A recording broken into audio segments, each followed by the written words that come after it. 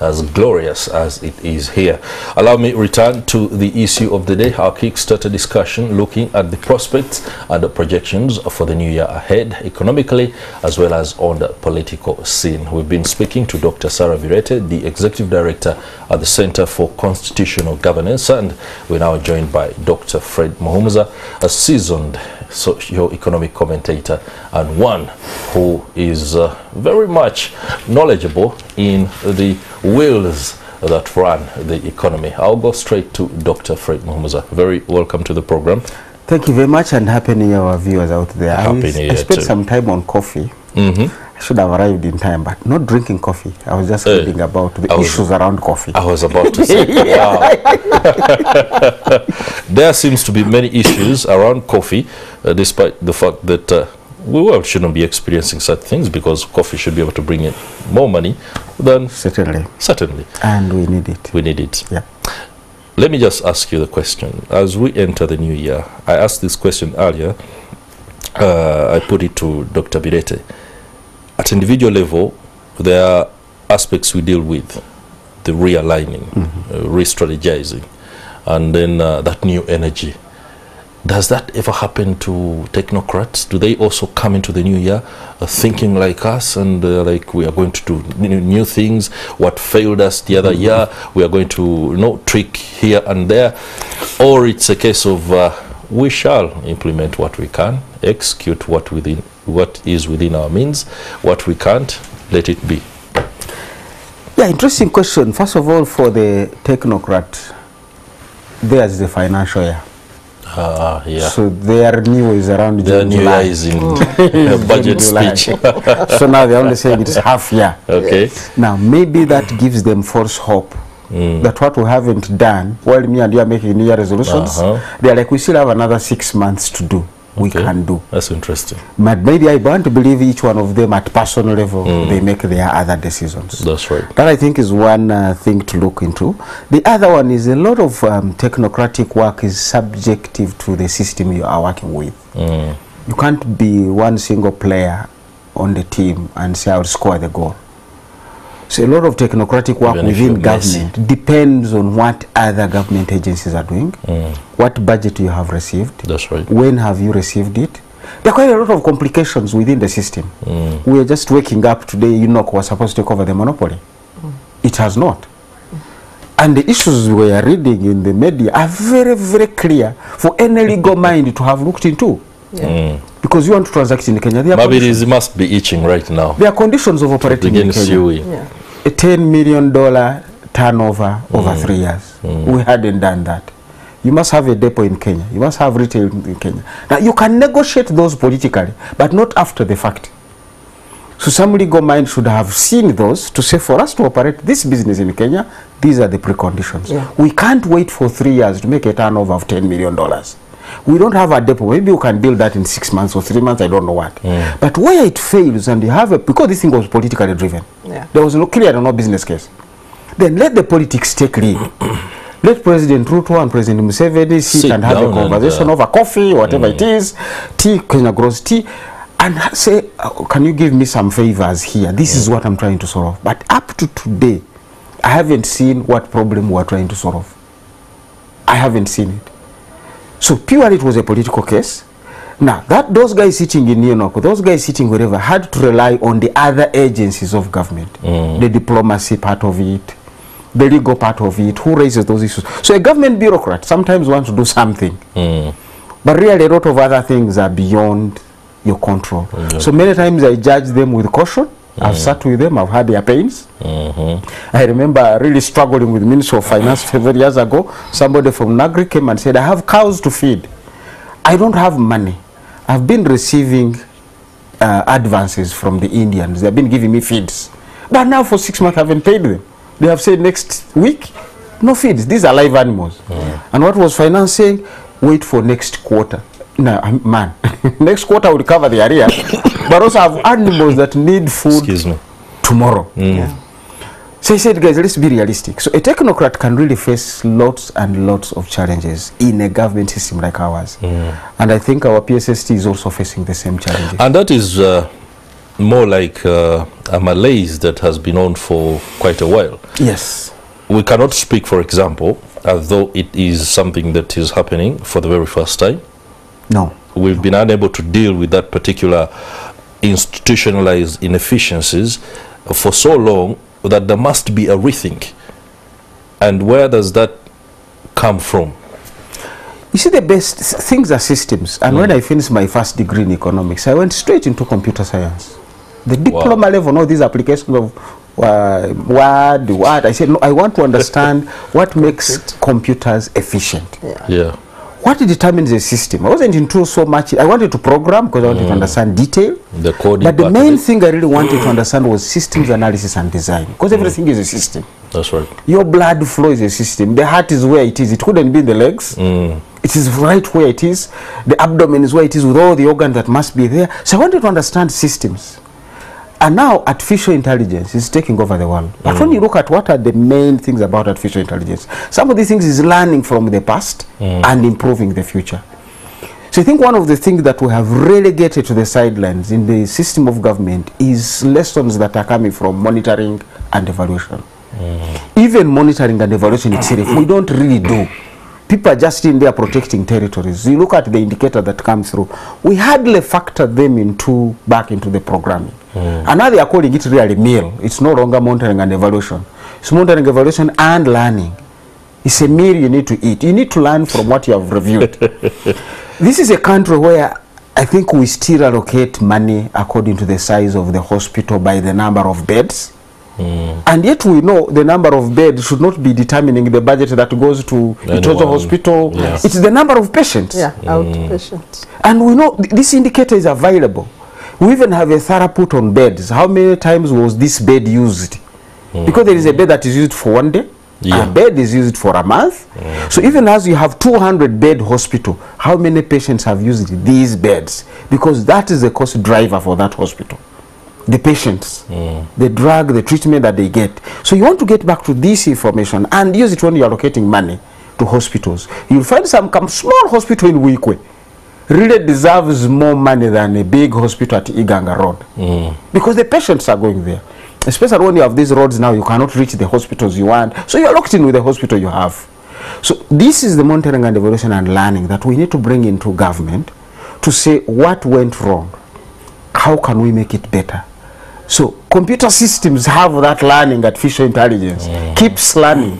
He then here changes his mind, he now begins to use a new route. Google will notice. Yeah. You're now using a new route. You change your eating place, they will notice. You change your time you live at home, they will notice. And if it is you programming to say, what is my route like? They will know you shifted houses. You're no longer in Nigeria.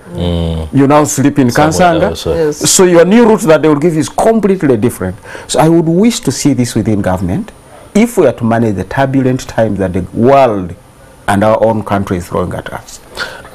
Dr. Birete, listening to Dr. Mhumuza completely flips me and the optimism that we began with, especially for those of us who are looking at the new year and are not technocrats, begins to kind of fade.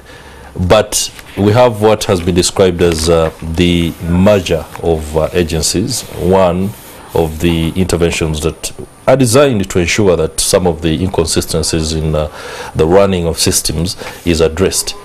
Does this merger, where we see some agencies completely taken over by others or swallowed up, does it work, or will it even give us an opportunity to ensure that the service delivery is improved on that front? Well, I think the rationalization of agencies would only help in reducing the public expenditure bill. If it happens, because it hasn't happened. It has been deferred twice. We thought it would be in this year's budget. It was deferred to next year. And it might not happen because now we are entering the politicking phase, and we have a regime that thrives on patronage. So I am, from the governance aspect, I think this merger or rationalization of agencies might not happen because of patronage. Some of these agencies that are really largely non-functional are just patronage outlets to keep people earning allowances and salaries. Yeah. So we are now in a politicking phase, and I doubt. But beyond the rationalization of agencies, we have a culture of creating new administrative units for every electoral cycle. Whereas the Constitution stipulates that new administrative units should only be created after the census, and the census happens once in 10 years. We have been creating new administrative units every 5 years, meaning that even it does not follow data and the national planning of a country that is supposed to be based on the census or the actual population numbers with their needs and the interventions that should happen. So if you look at the size of our public debt, 97 trillion, if you look at the poverty levels in the country, and I want to refer to the Uganda Bureau of Statistics poverty data or multidimensional poverty report released in June 2022, where you have Karamoja at 68% multidimensional poverty. This is the extent of deprivation per region. Multidimensional Poverty, assessing, we have the expert here. Yes, we are looking at details of poverty. How deprived are you as a person? Even when you look like you have money. Yes. You know, like now you have a blood bank, but you can't just walk in and get blood in the hospital. Somebody needs to connect for you to get that. That's the deprivation. Yes. You might have your money, but somebody simply tells you, we don't have the blood. Yes. Now, that is an issue you want to solve. There is a systemic, a structural issue to it. As I said, it is systems. So Mulago, Mengo are hospitals there with their theater, but they need to be directly linked to the blood bank. That is the system you want to check. Where is the blockage? Is the problem at the blood bank funding? Is it Higenya and Sarah and Mums are no longer donating blood? Yeah.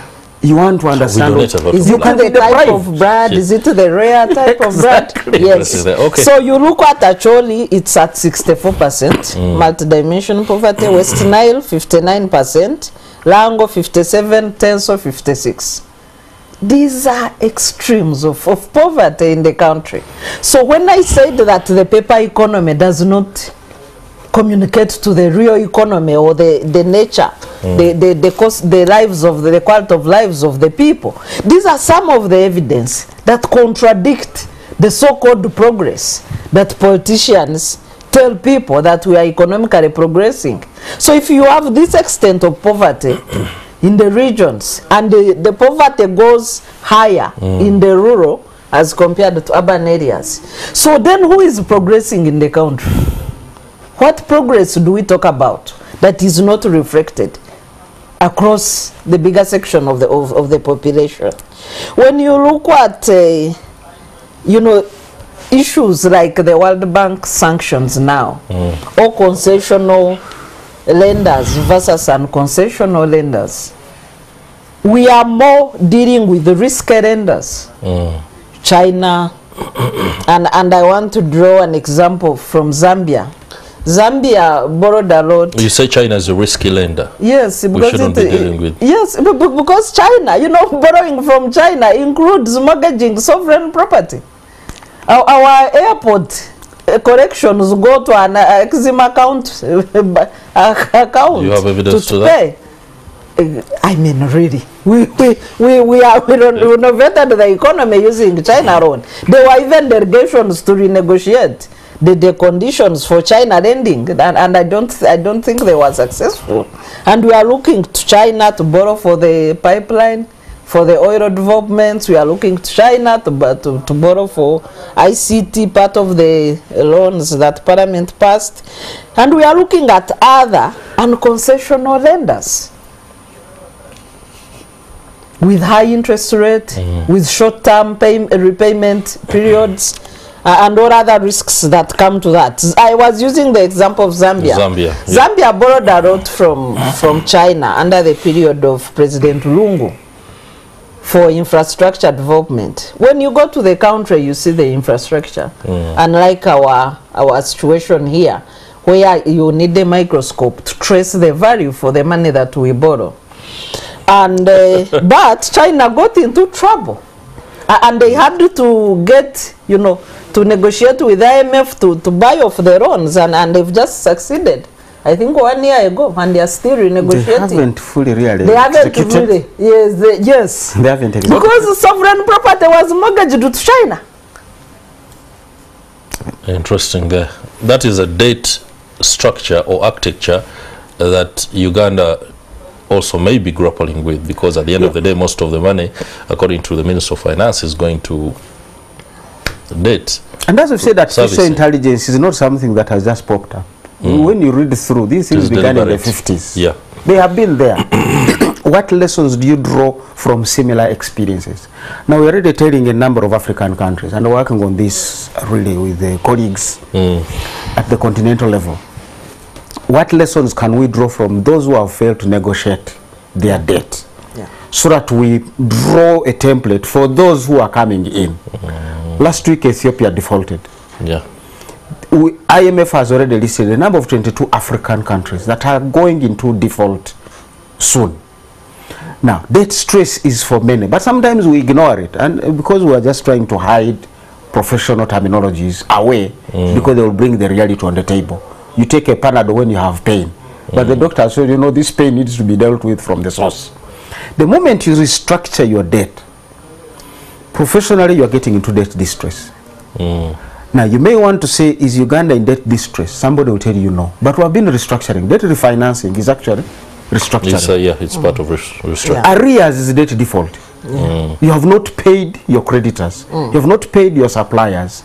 Now, you might hide these terminologies, but that's taking a Panadol for something that you really wanted the doctors have said, not just a microscope and all those things that are in a lab of a hospital. You need to go and examine yourself. Now, once that information comes through, you will have a better source of responding, because you have good source of information to take your decisions on. And that takes us back to the restructuring, to the rationalization. Rationalization, really, we are discussing the medicine. That's a medicine of saying there is a problem of debt, there is a problem of the government budget not being able to meet. The revenue side is not matching with the expenditure. And you're not going to just sit and say, I'm going to cut budgets. Now, if you cut budgets but you don't cut the driver of the cost, you have not solved the problem. You're creating arrears. You have to really remove these entities that drive the cost and not just cut their budgets. Because you cut the budget of police. Police still needs to move. You cut the budget of a certain agency. That agency is still renting. It still has staff. Those are the cost drivers. So rationalization is saying, do what we did 30 years ago, structural adjustment. That led to retrenchment. Let go these institutions. That is the only way to let go of that cost. You don't rationalize the the right-hand side of the budget, which is the numbers. But you also want to go to the left side, which is the items. We have all done this for budgets. I thought I was going to have 200 guests for this function. I don't have the money. You reduce the guests. You go through the menu, scale down the menu, you change the venue, now you are dealing with the budget issue. So rationalization is really speaking to that. But the bigger part is the structural adjustment. People blame it privatization, liberalization, I don't know what. Now that's what the medicine. Don't lose sight of the word. We are restructuring or adjusting the structure of the economy. That's why they call it structural adjustment. It is the structure of the economy you want to readjust, because debt has made it inefficient to meet the foreign exchange obligations, to meet the job creation, to meet the growth obligation. So our economy's growth of 6% and below is because of the structure of the economy. And that's what rationalization is, a small speck of addressing that underlying major issue. And I'm hoping this year, as we said, we take these tough decisions. And these are not tough decisions for technocrats, for parliament, for even cabinet. They sit right on the docket of the Minister of Finance, General Yoweri Museveni. Allow me to stay with you on that. Do you think Ramadan Gowi is taking the tough decisions when it comes to realignment and ensuring that the economy gets to stand as strong as it should be? You might be having an understanding of the workings of the system to help us understand exactly where he is, because no doubt his credentials are good. He comes from Makerere University Business School as a fine lecturer of economics. That works. Is his idea working? I think it is asking too much of a technocrat. Yeah. Because as I've said, a pilot is the pilot in the cockpit. Yeah. Okay. But he has to pick instructions from a system, as we've said. And Ramadan Gobi and his boss, Honorable Kasaija, as I've just mentioned a while ago, are the co-pilots. The real pilot of the economy is the president. As Baganda said, we have seen records of Ramadan Gobi taking decisions and his minister that have been reversed. Even this supplementary that we just passed, the 3.5 trillion, it was very clear. A lot of things were presidential directives. Now, what is Ramadan Gobi and Honorable Kasaija supposed to do to a presidential directive? Take it back to the president. And I have been there, we used to do these kinds of things. We would go back to the president and say, Mr. President, we can't eat our cake and still have it. This is the situation. If we follow all your directives the way they are, we need 3.5 trillion. If we raise it through domestic borrowing, we'll already have passed what we plan to borrow the whole year. That's right. But we still have these concerns to borrow for in the coming years. Security, you have these priorities for us. Infrastructure, social services, education and health cannot be debated. The roads are now, they need money. You have just said another extra 1 billion per district. We agree with you on this. But now these things, how do we go about it? Can we revisit your directives? And Museveni, I know, always gave us an ear and gave us an ability. So the technocrats need to go back to who is the decision maker in this country. It's going to be the president. The president can even take decisions on parliament. He's the docket holder. Now, the executive 3 arms of government does not mean they are all independent. It's like I'm sitting on this chair, it has 4 legs. The president still can have a conversation and say, this is my situation. Honorable Anita Among with your parliamentary commission. How do we go about this? Mr. Chief Justice, I know you sit there, but we need to run this economy together. We need to run this country together. I have a security problem here. They have had these conversations. We saw his letter on the mosque. Yes. Meaning some things can be discussed. I'm waiting to see some of those conversations between the president and the technocrats and the other political leaders taking decisions. Otherwise, this economy will leave us. An economy can disappear like a storm.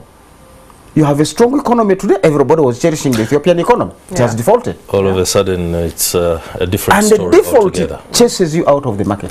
Sarah, is there a possibility that technocrats can have their day when consulting the president? Is there a precedent that has been set where, for example, a supplementary budget has been brought in, and then either technocrats go back to the president to discuss it, and he has agreed to the fact that it shouldn't pass as it has been brought? Is that possibility? Is that possible? Yes, but who are the technocrats that are supposed to drive the economy? We have spent 2 years without a Bank of Uganda governor. And no, what I've come to believe an economy can run without a governor. Why do you believe you are adjusting to the abnormality? It's like driving your car with Mumbwa. Yes, that tire will trick you, but there is going to be you are just adjusting to the abnormal situation. Because what does the absence of a substantive Bank of Uganda governor mean? I know people have argued that we have a very competent deputy governor. But why did the framers of the Constitution state that there should be a governor and a deputy? And both of them, of course, are supposed to be competent. So you cannot say that we have one competent, we don't need another. Both of all office bearers are supposed to be competent. So this means that the acting governor has been denied the independence and protection of the office as enshrined in the Constitution. He can easily be twisted because he does not have the protection of an office. He's just, an office has been lent to him. Yeah. And that means that his decisions can be ignored. And the purpose is to twist that office. That's why we don't have a governor. Before you continue on that point, is it possible at any one point that the deputy governor's decision-making process can be impaired because of the roles that he has to take on as acting governor? He's not even acting governor. There is nothing or like rather, such a Yeah, title. he's just a deputy governor. He's deputy governor. We don't have But a you know, as governor. we have said, you have a senior pilot and a co-pilot. Now, the co-pilot cannot become the senior pilot. Yeah. But in the absence of the senior pilot, the co-pilot is the pilot. And as we stand That's right the now, is there the possibility that at any one time, either in the last 1 year, the decisions that were supposed to be taken by the deputy governor as enshrined in his, what can I call it, the job description, could have been impaired because he has to The take care issue of you other need issues? to look at is denial of the independence of that his office. his office. Meaning that he's arm twisted and he cannot put his foot down and say, I cannot do this. He will be reminded that he's not the governor after all. Because in the absence of a governor, the president is the governor. He might say he's not arm twisted. Yeah, of course he can't say, but here. this is my analysis. I think my just quick input into this please. is it's a process.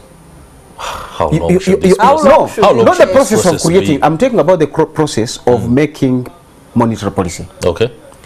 It requires mind. It's like a quorum of It judges. has a team, Like yeah. a quorum of judges. The moment you go up court for appeal, Supreme Court, you need more than one judge. Yeah. So the creation and the framers of that institution did not mean one or the other. It means there is going to be a team of people sitting to make a decision. Yes. So the governor, his absence the means, quorum is lacking. means that the quorum, there is that value that you're not going to get when you have those two people, and by the way, it is monetary policy committee. Now it has one person missing. It's still the policy, the committee is there. And we are taking the brunt. But what if that other extra mind had a Was certain there. experience that was not there? Because even doctors, when they are going to do an operation, not one of them is going to say, this is what I'm Yeah, going of to course, do. yeah. They sit and then one will say, I saw Consult. this particular case Yeah. in Amdat. No, I had a similar experience in Sri Lanka. Now, that knowledge beefs up to say, should we or should we not?